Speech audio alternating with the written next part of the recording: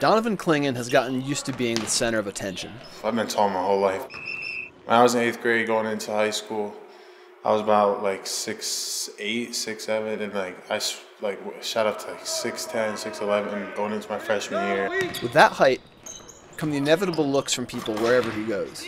Yeah, most annoying thing ever.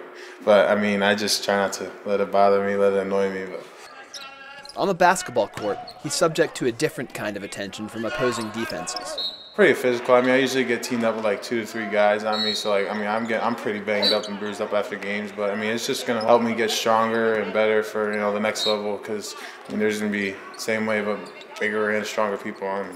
Clingan's unique combination of size and skill could have taken him down any number of paths for high school, but he chose to stay home at Bristol Central. I'm pretty loyal to the school. I mean, one of the biggest reasons I stayed at Central is because of just like a family atmosphere, and I support all the sports teams. I mean, go away games for soccer, like all sports. I mean, football games, I was at every one. Just supporting, because those are all my best friends, all my brothers. So I mean, just being there for the school and supporting to get the students and everyone else involved was big to me. He made a similar choice, staying close to home for college.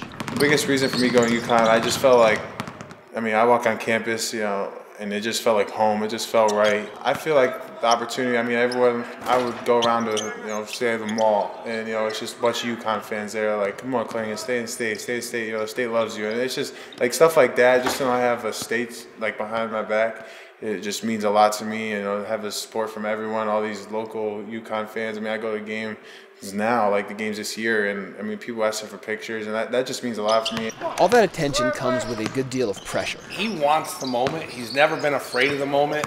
I think there's a little extra pressure when you're the homegrown, probably on both him and Coach Hurley to find success. If he's sitting on the bench in the state of Connecticut, that's not going to be okay. So there's added pressure to both. But I think Coach Hurley and Donovan are going to both feed off that together. Just to be able to have the opportunity that I do to go there and, help impact the team and that school, and just I'm going to work hard and to be the best player I can, and hopefully bring back a national championship.